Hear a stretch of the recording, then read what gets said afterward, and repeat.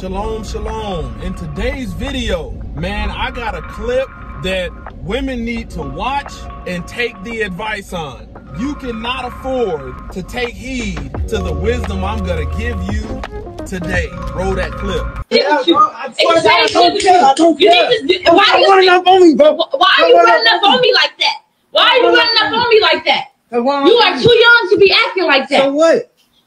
You know what? I'm gonna call the police. Call whoever you want to call. I'm gonna call the police. I'm gonna call the police. You better stop grabbing my phone. You better stop grabbing my phone like you grown. You better stop grabbing my phone like you grown. You can't put me out on nothing. Yes, I can put you out. Like I said, I'm gonna go do what I want to do. This is my house. What? I'll help pay the bills, and I don't care. What bills you help pay? Mom, you can't. What bills did you help pay? You my mama. I'm your son. You can't tell me where to go. But if you're gonna be running up on me like that, you're gonna get up out of here. Every day I'm outside hitting blocks. Why are you going to sleep with a ski mask on? So why is you posting me on social media talking about? What you mean why I'm posting on social media? Because look how you act. It's for real. I don't care. This is for my protection and for my safety. It's for my protection and my safety. Get back. Ain't no get back. I'm not getting back. I'm not getting back. I'm not getting back. Every day I'm spinning these blocks. You better get back. What? You better get back. What? Every day is the same.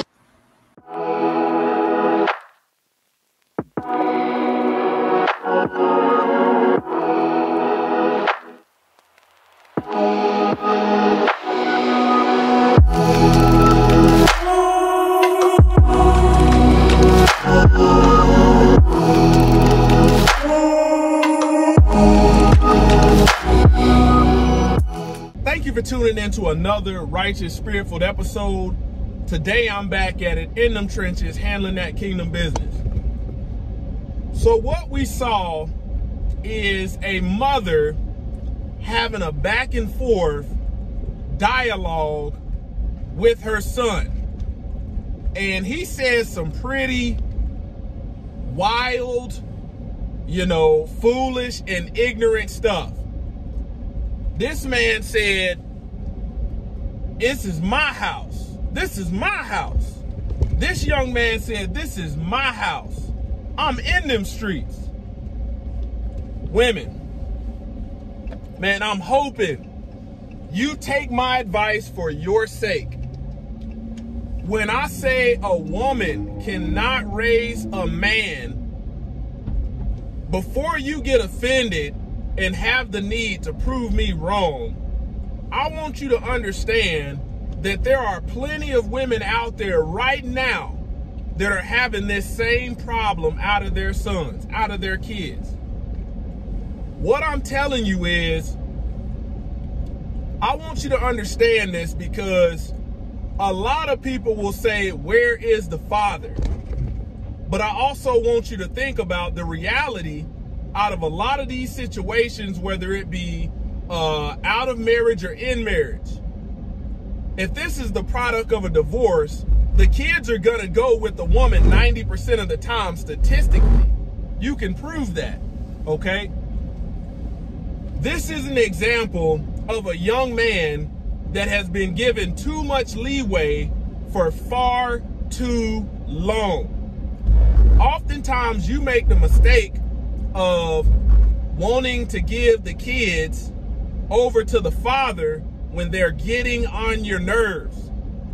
That little bit of time that you give the father is not enough to enforce and instill discipline and structure into a young man. It's not enough time, and then you have some women that their father, the child's father, is really a deadbeat. Some women didn't learn that the man was a deadbeat until after they laid down with him. You thought his deadbeat ways was gonna change. When I tell you, as a father, I'm a father of 3, happily married man. Man, the kind of discipline that it takes to raise boys, it is aggressive, it is abrasive, it's raw, and it's tough. Let me tell you something. It can be a perfectly normal night in my house, and my sons will go to fighting. And in that moment, my wife is gonna take a different approach. When you think about a woman, you know, being able to argue, there's no way that that young man should have been given that much room to argue with his mother. Because I often say this on my channel, you're not gonna out-argue a woman. You're just gonna end up mad. Women, I want you to understand, you cannot give these young men room to argue you. It's not a back and forth. You are the mother. If you are the authority figure, you have to take the stance of an authoritarian. You can't be their friend. This young man is saying all kind of crazy stuff as if he's got some skin in the game, as if he's paying bills and all of this, sitting up with a ski mask. Listen to me. My wife knows how I feel when she's bringing, hey, the boys want to do this new trend. I'm like, hell no, I see where it's going. I see where it's going. And you got to think about how many men, how many young boys was walking around with these poo shiesty masks on. And I don't know no man out there that's involved in this child's life that's gonna let him do that. Back to what I was saying. It can be a normal night in my house and my sons can go fighting like cats and dogs. My wife will take a different approach to handling that matter. They'll play the blame game, they'll do all of this, but I'm handling it real and raw. You know, they will flambe their hands while talking to their mama. I'm from the approach of keep your doggone hands by your side. You see, my son, you have to deal with young boys in a certain type firmness, or they will become ruly over you. Start telling you what you're gonna do. The same thing a rebellious young lady will to her mother. This is an example of it's almost too late to correct the discipline and some of these issues that this young man had. Giving them to his father at this point in the game is a sure way to get that young man punched in the mouth. That's a sure way. Because all of the, you know, there's times in the house when I see the conduct of boys, of my sons, not the way I want it, and we have some tearful moments where they have to get broke down. They have to get broke down to realize, hey, y'all ain't acting right. You know, my best advice for some of these single moms, you are going to have to get behind closed doors if you cannot depend on a man. If you have a man or the child has a father, this is your opportunity. You need to start pushing your sons more towards the father because they're getting out of hand for you. If you don't have that option, you know, behind closed doors, ain't nothing wrong with a backhand. I guarantee you that young man would have felt a backhand through that poo shiesty mask. Guarantee you that. You know, my grandma, even when my grandfather wasn't around because he was at work and stuff like that, my grandmother in the middle of Walmart would grab my ear and twist it. And I knew. But that's stuff that was done early on in life. So when I got older to this young man's age, I didn't try it. I was respectable. He's well gone beyond that. You know, the minute that boy start talking tough, I'm telling you, you have to give him a good backhand in love. That's what I'm saying. Not promoting no violence or nothing like that, but that boy has been spared too many whoopings. Too many whoopings. Too many spankings. You know, he didn't get enough rearing. He didn't get enough rearing. You know, in order to address that issue of what that young man needs, you know, you have to be comfortable, okay, of handing it over to the father. There's nothing wrong with handing it over to the father if this is the product of the environment that you have allowed to be created in the house. There's nothing wrong with handing him over to his father, and let the father handle it. It's a father's job to turn this joke into a man. Don't give, and now, here's where you make it hard as a woman. You would give a 15-year-old, you know, who hasn't had the time spent around his father because he potentially might have had to fight you and all of this nonsense. You would give a 15, 16-year-old over to the father and expect overnight results when this is not an overnight type problem. This has been festering for a while. This has been festering. And you got to understand, you know, him being a boy, him being, you know, filled with testosterone, rebellious like that. You see the way that young man stepped to his mama. You need somebody that will make him think about stepping to you that way. See, without the firm hand of the father, you know, coming behind that incident and straightening that out, like you're looking at another jail-bound young man. You know, statistically, a lot of times women get offended when you talk about, okay, the statistics behind single mother households. But this is a true example, and I'm hoping you take the wisdom out of it. No man wants to have to fight a woman to see his kids, to have visitation, you know, and then one day you get a call talking about you need to come get your son. Because that's often when, you know, women want to hand the son over when he's getting on their nerves and their patience is ran thin. But this whole time they've been in this environment of being coddled. You know, they're entitled. They think they don't have to work. These women are making them, you're making them, you know, male divas, buying them every doggone thing. Ain't no way in the world that boy will be walking around with name brand clothes. He'd have some clothes at the thrift store talking crazy like that. Ain't no way that joker would have a cell phone. Ain't no way that joker would be up on the video game, you know, playing. All that joker at that age is gonna know is hard labor, because that's what he's gonna get. He's gonna get forced labor if he keeps on rebelling like that. I'd have that boy doing everything in the house, and the minute he say something, pop right in the mouth with love. With love, gotta say in love. Slap him and then rub him. You all right? Pop. You all right? Pow. You all right? That's what they need. That's what they need. But there's plenty of young men out here that pop off like him that haven't been raised in structure. And as a woman, let me tell you something. This is no mistake to you. As a single mother, you cannot fulfill the role of a mother and a father. Something is going to suffer. Something has to give.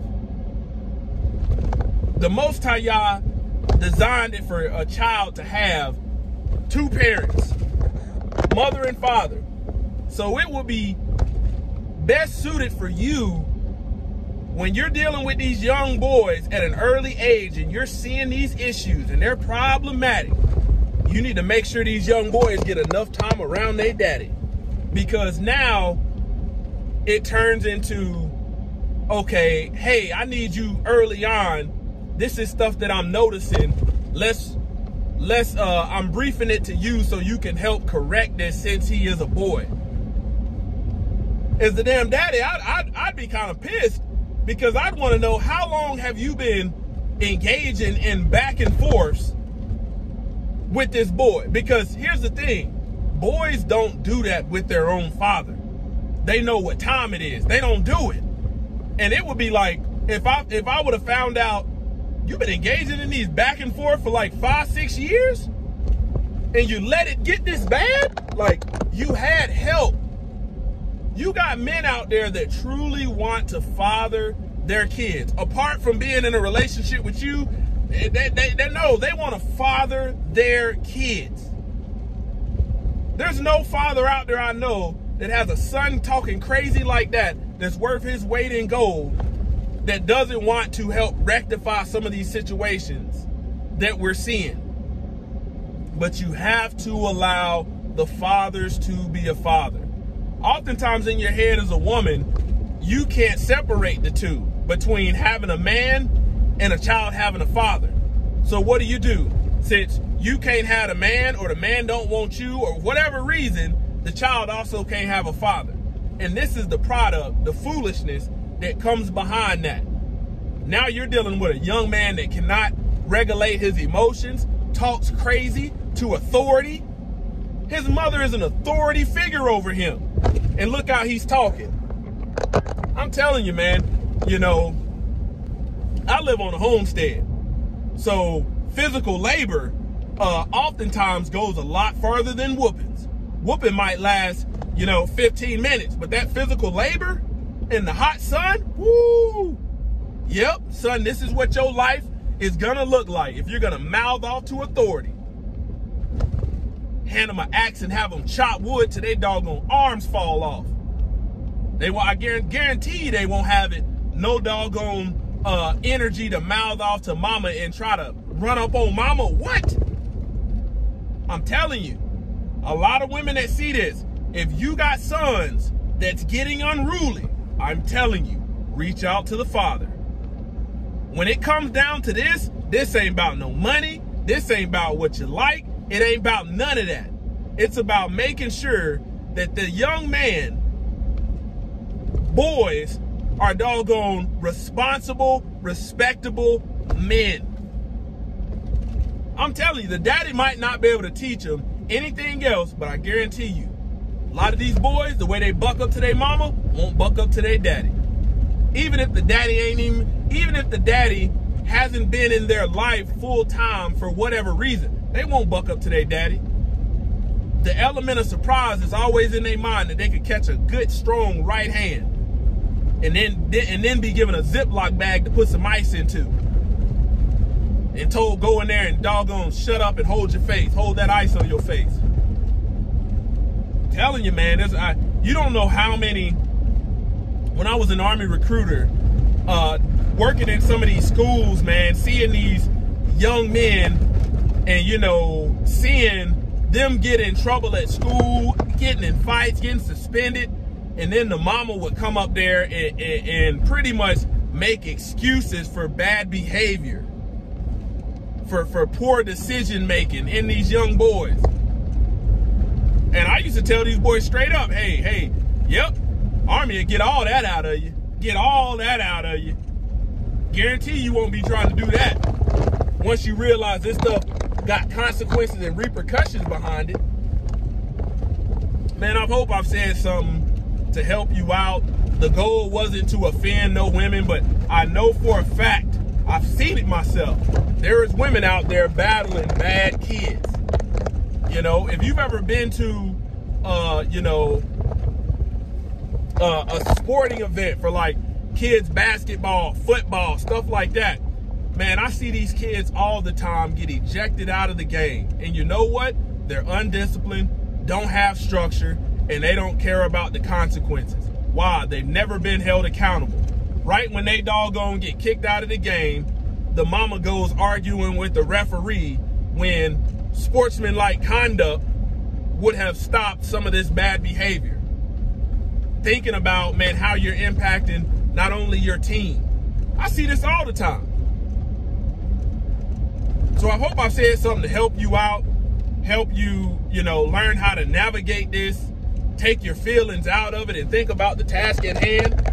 You're looking at a joker in this video that's not gonna wanna work, that's gonna wanna rip and run the streets, that's gonna end up being a deadbeat himself, potentially laying up around the house, eating up all the food, you know, wanting to peddle and deal with the street life, selling drugs and dope, ain't gonna contribute to the house.